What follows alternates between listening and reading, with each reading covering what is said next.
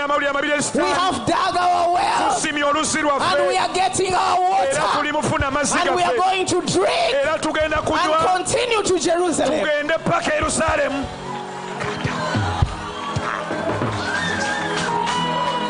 They improvised. I'm here to tell you, this is not the time to go back. You are halfway to your dream. You are halfway to your car. You are halfway to your marriage. You are halfway to your building. You are halfway to your breakthrough. If the enemy has denied you energy, if he has denied you money, if he has denied you water, let us dig our well. Let us dig our well. Let us dig our well. 77 days is our well.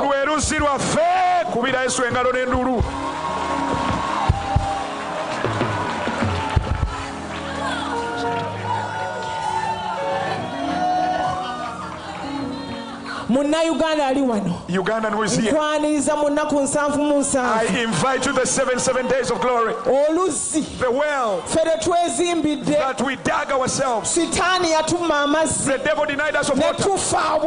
We died of poverty. We are afflicted in misery. We are afflicted in disease. He thought we won't go. Where the Lord prepared us to go. But we have dug our own well. Let us drink and be strengthened. Let us drink and wash. Let us drink and resurrect. That we may journey to Jerusalem. Tell your neighbor we've dug our well. We cannot sit down and wait for wells. We cannot drink from the wells of our grandfathers. Isaac tried it. In Genesis chapter 26, verse 18, he goes to a dry land and he's told that his father Abraham dug wells in that land and there is always water underneath. So he dug up from the same place that his father had dug and water came up. But the moment the water came up, it was seized from him. That is what religion has been teaching us to do. For a long time, we have been digging from where our grandfathers dug.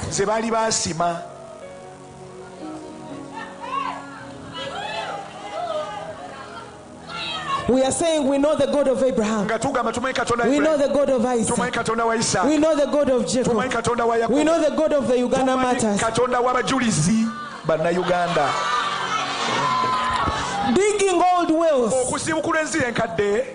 But I have come to tell you, we cannot live off the old wells anymore, because they will be seized from us. This is the season to dig our own wells, to dig our own wells and get our water out and continue to Jerusalem.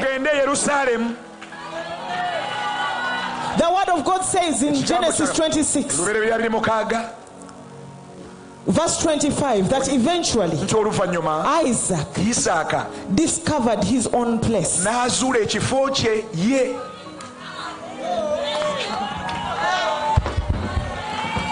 We cannot make history when our grandfathers have already made history.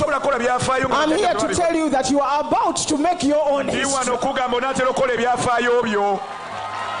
He discovered his own well. And he said, I'm not going to build where my father has built. I'm not going to build where my grandfather has built. I am discovering my own place. I am building an altar there. And from that place, there is going to spring waters that the whole world will talk about. Say to your neighbor, these are the waters that I have built.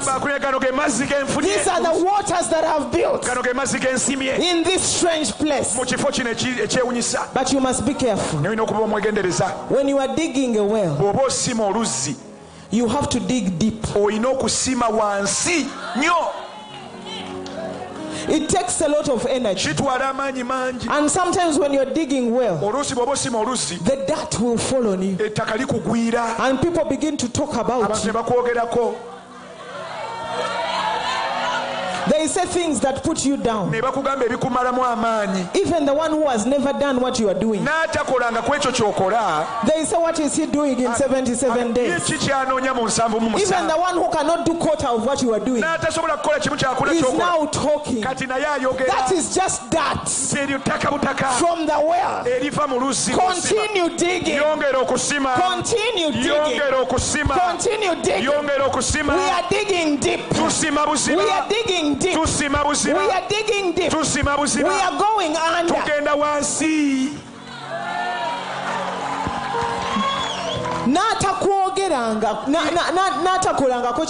Even a person who has never done what you are able to do, they will speak saying they're better than you. Say that is that. Out of digging the well, I'm not going to stop until when I get my own water. I'm going to keep digging. As you dig, the hole may eat and you feel weakness. Say the weakness wants to hinder me from getting to the water. You forget the weakness. You come back tomorrow in 77. You keep digging. Keep digging. You have to get your water.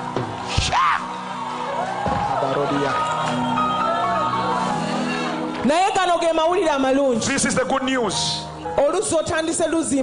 You've started digging the well alone. Nobody builds the well alone.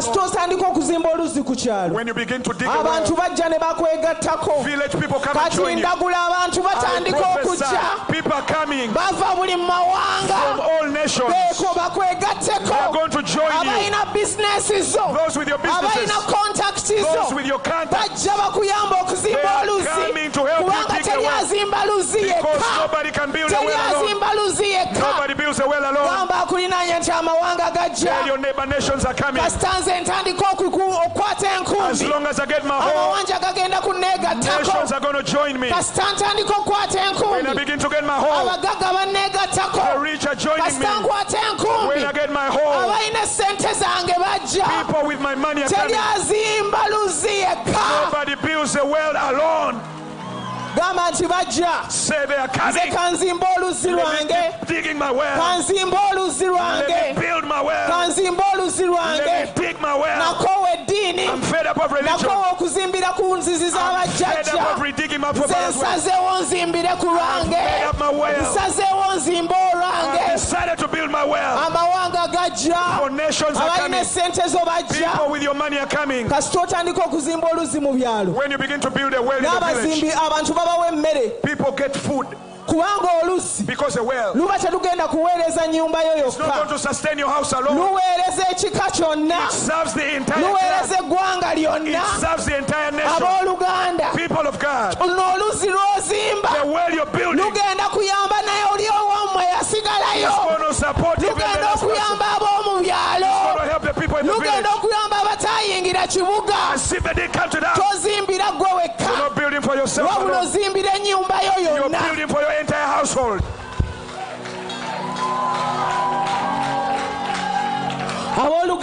People of God, there is no well that gets destroyed when the one who dug it dies. The well you're digging,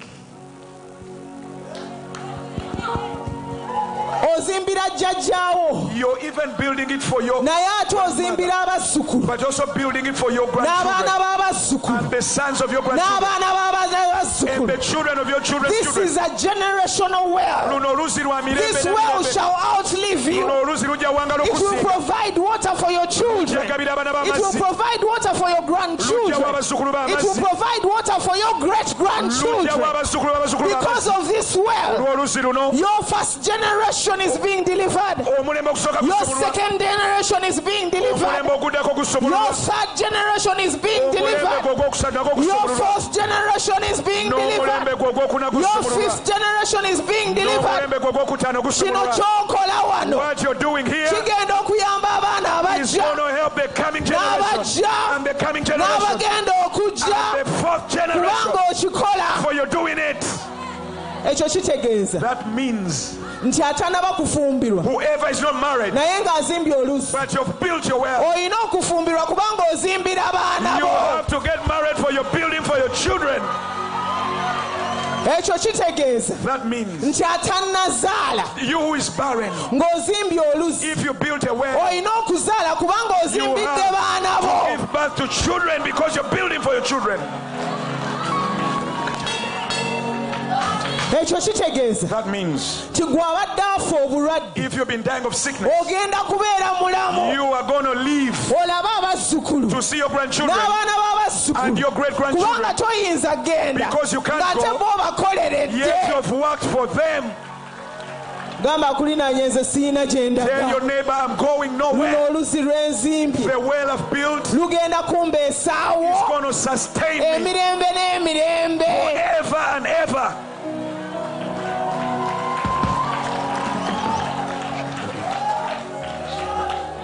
Say to your neighbor, I won't die in Baka. God has given me the ability to build a well so that I can drink and be refreshed, so that I can bathe and be clean, so that I can wash and be healed. And because of that well, I will make it to Jerusalem, the city of peace.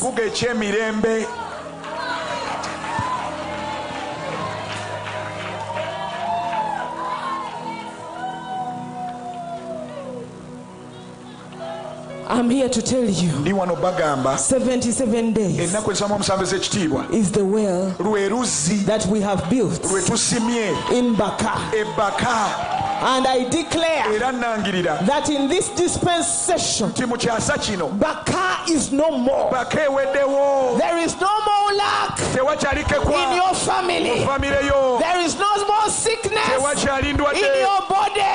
There is no more lack in your business. There is no more deliberation in your mind. You have made the decision. You are going forward to Jerusalem, the city of peace, the city of praise.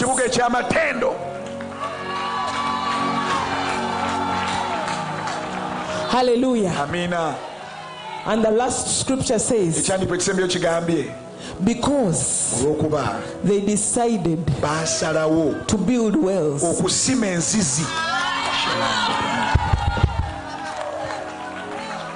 God said, even as much as you are looking for water from underground, there is also water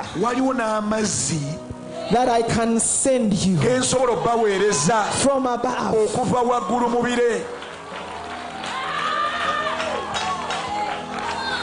So what he did to the people who built wells, he sent water as rain, because they had built wells. They had built wells expecting the water to come from under, and it came under.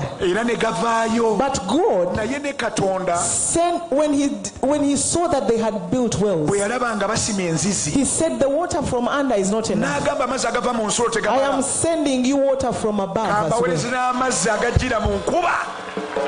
I declare water that comes from heaven, fall in your finances, fall in your house, fall in your marriage, to fall in everything now.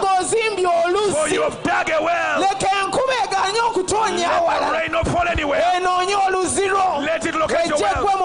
Let it fall in your house. Let it fall in your marriage. Let it fall in your things. I see the rain falling in your place.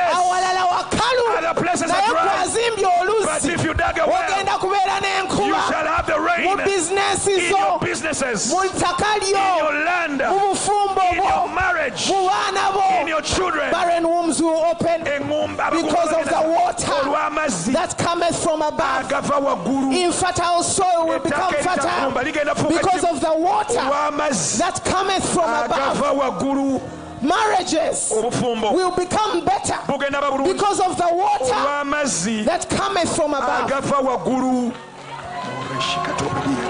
How do we build the wells? First and foremost, you identify the land. Don't go to your father's land. Don't go to your grandfather's land. That is religion. You have your own land. And your own land is your problem area.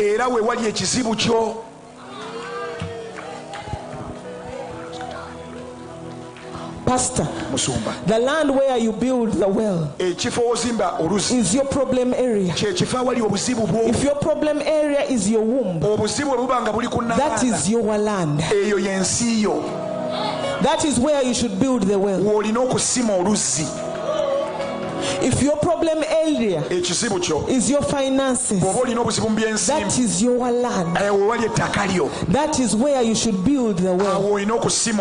Identify your land. We were digging wells, but we were digging them on the wrong land. On land that our grandfathers had already identified as their problem areas. And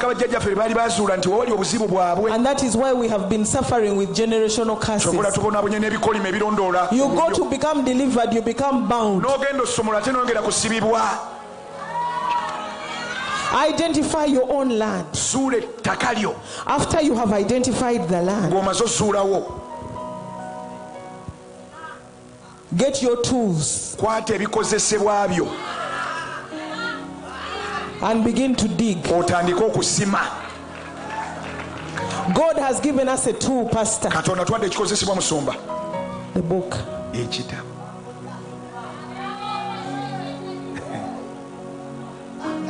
This is one of our tools.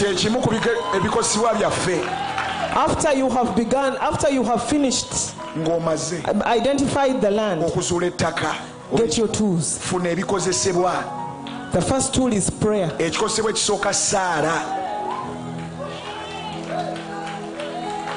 Remember, you are digging deep. Get your energy.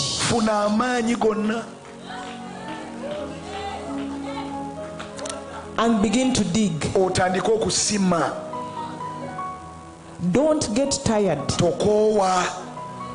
Because for you to hit water, it is not on the surface of the soil.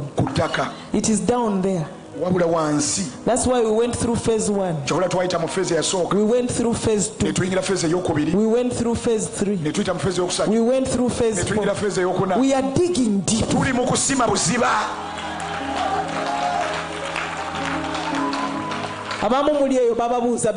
Some of you people asking, when is it ending? Tell them we are digging deep. You can't find water on the surface of the land. Even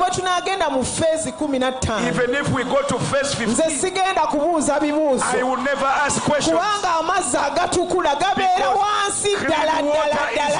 deep, deep down.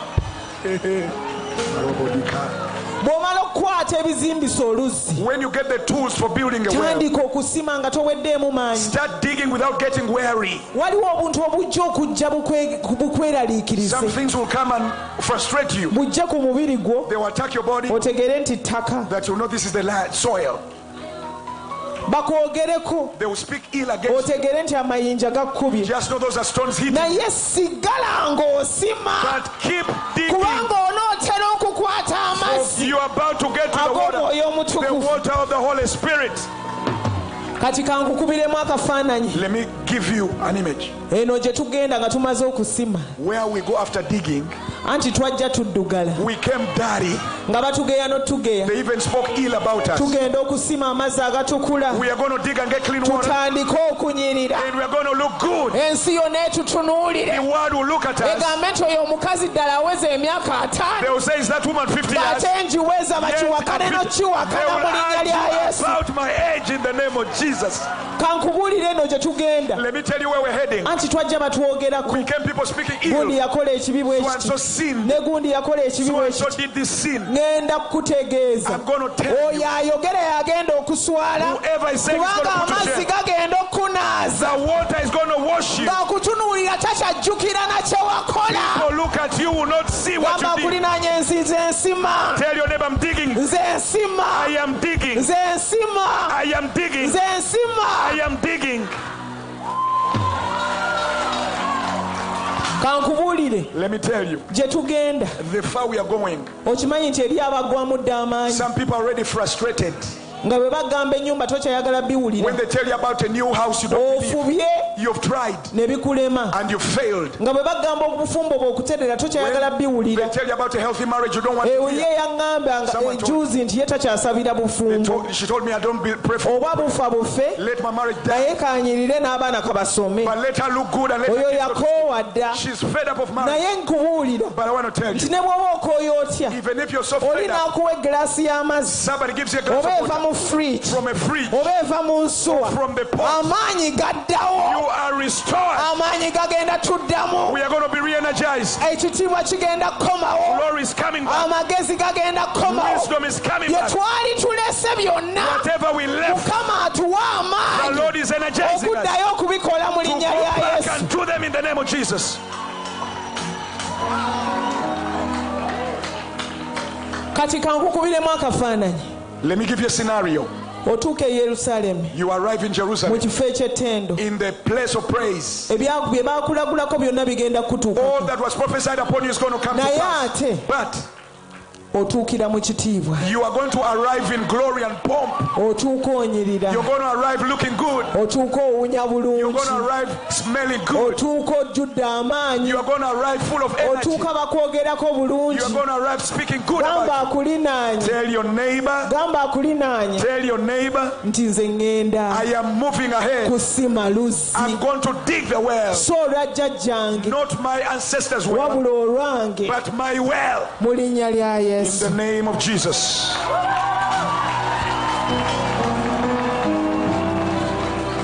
Listen, I think the Holy Spirit is amazing. It started with God locating you to fulfill His promise. Then the prophetic came. Now, what we're supposed to do? We are digging the well.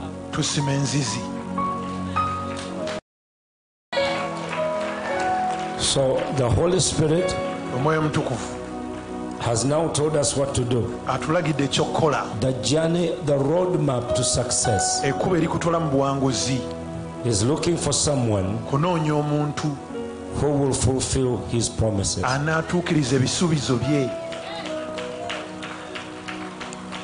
And the prophetic has come that if the sun is still shining, you're going to make it. And now watch. He preached at Psalms 83. She preached Psalms 84. Uncoordinated. Uncoordinated. Now we know what to do. Let's dig our own wells. Let's stop looking at the wells of the colonialists, the wells of the religious. Those when you dig them, they will take them. Dig your well. Don't even look at Do you know God is going to give you more land? Even this land of the clan, you will never fight for it. Oh boy, you didn't hear what I just said. This land of clans, 3 acres, 2 acres. People are always in court cases. God is giving you a square mile of your own land. You're going to dig your own wells. People of God, stand up on your feet, everybody. Do your fingers or hands like this and dig, throwing behind.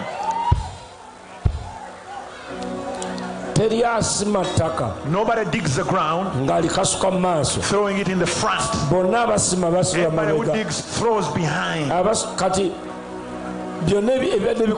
Whatever was standing in your way, throw them behind. I like the part of Bosima when you dig, dust falls on you, mud falls on you. People think you're wasting your time. My friend, let them take pictures while you're digging, how you used to look before. Let them still have that memory of your past. You go and bypass them when you are shining and sharp. I mean, tonight, I've never seen a meal prepared by the Lord.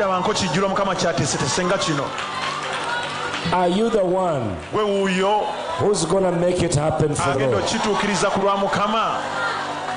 So if you are the one, now hear the prophetic word. All the way from apostle through apostle from Zimbabwe. Very clear.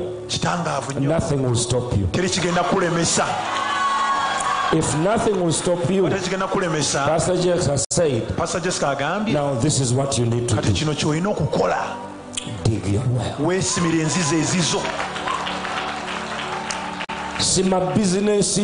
Dig your own business. You missed it. Dig your own well. Then God will send the rain. I love that. You are still at the well, but the different pools around about you are going to be filled with water. When the Lord watches your efforts, He releases the abundance. Now hear this. In the name of the Lord. Look around you. Look around you. Not only 1 or 2, 3 people. But as you see this mass of people, so are the angels standing near you to support you. So are people with resources to help you. The Lord is calling upon us to dig our wells. Now I want you to take 2 minutes and dig. We dig with our mouth. Come on. Come on. Come on.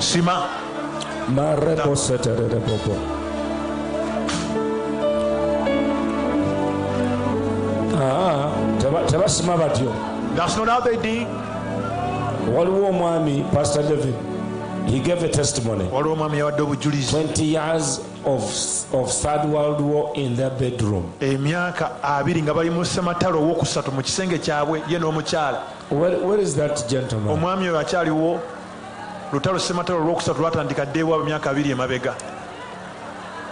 What was his name?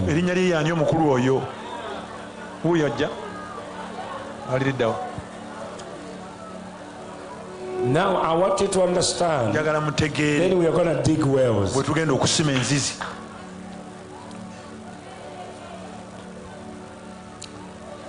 Get him a microphone.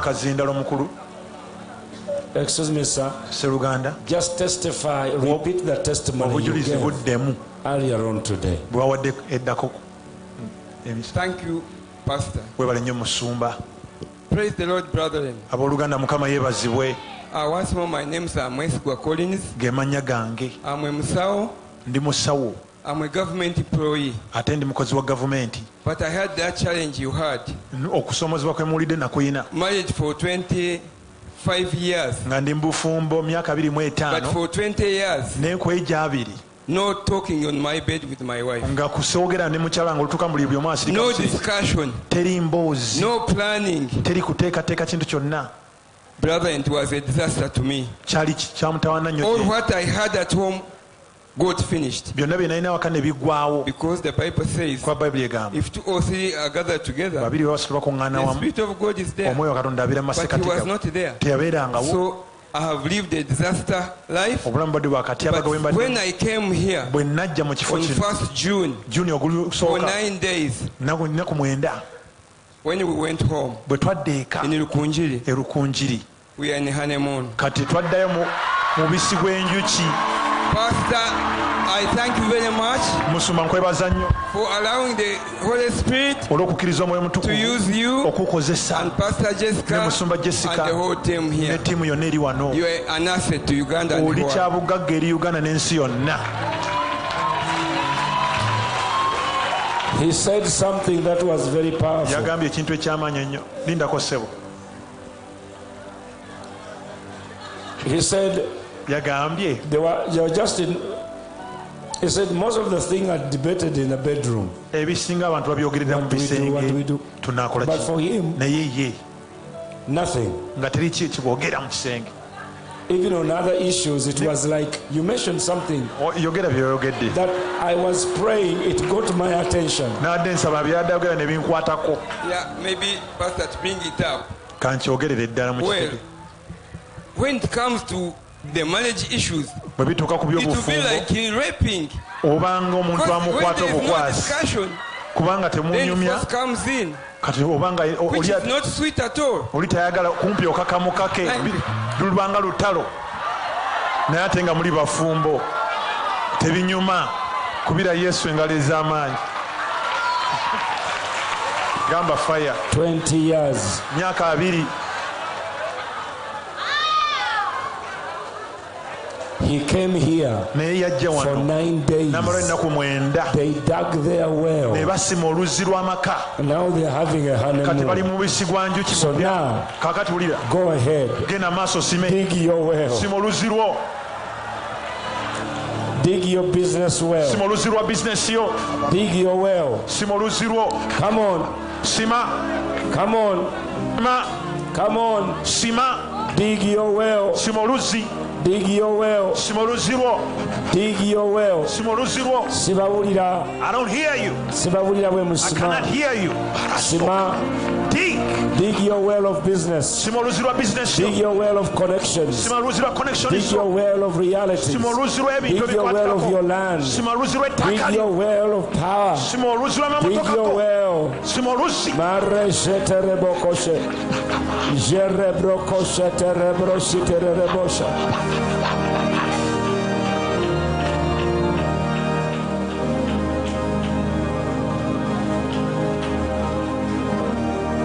Musirikiridde.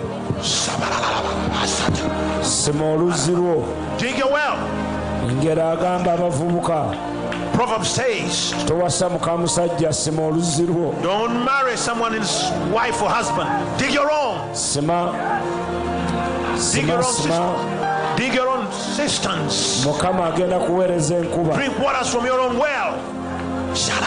Agenda kuweereza enkuba. God is going to send rain. Drink waters from your cistern. Mukama agenda kuweereza enkuba. God is sending rain. Showers of blessing. Showers of blessings we need. Mercy and favor are falling. Showers of blessings we need. Showers of blessing. Showers of blessings we need. Mercy and favor are falling. Showers of blessings we need. your hands and tell him.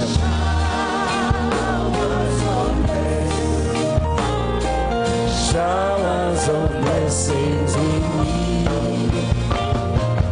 Mercy and favor are falling. Showers of blessings. Lift your hands and tell the Lord.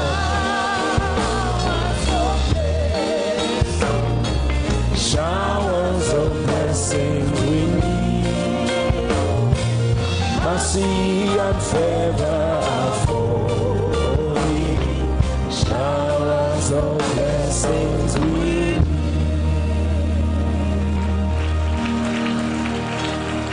Let it rain. Let it rain. Let it rain. Let it rain. Let it rain.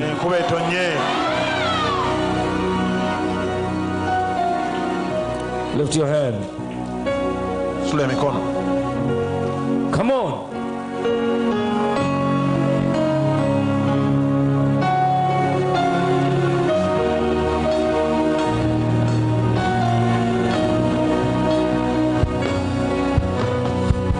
Open the floodgates of heaven.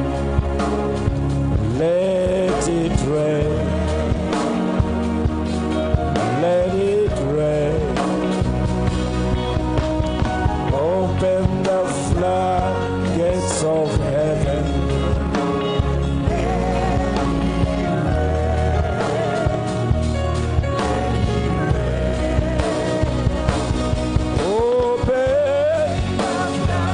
The floodgates of heaven.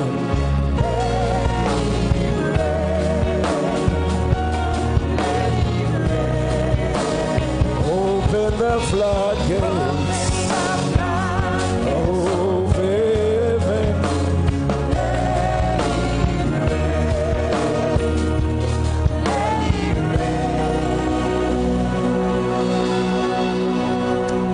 Lift your hand. He's waiting to see who'll stand in the gap. Then he'll back you up.